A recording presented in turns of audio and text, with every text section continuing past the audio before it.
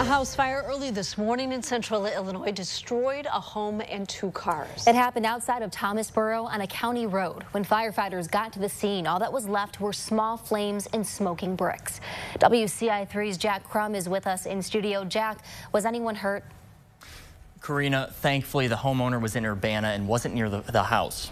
The fire chief who responded told me that this could have been a tragic situation if someone had been home.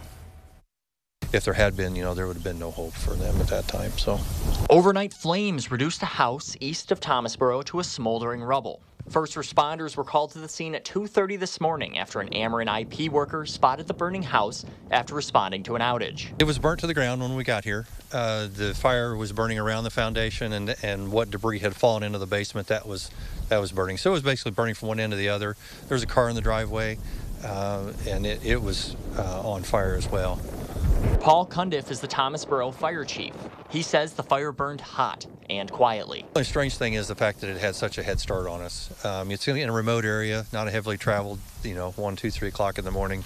Not a lot of traffic out here for somebody to see it. We get a lot of calls off the interstate when close cars or buildings are closer to that.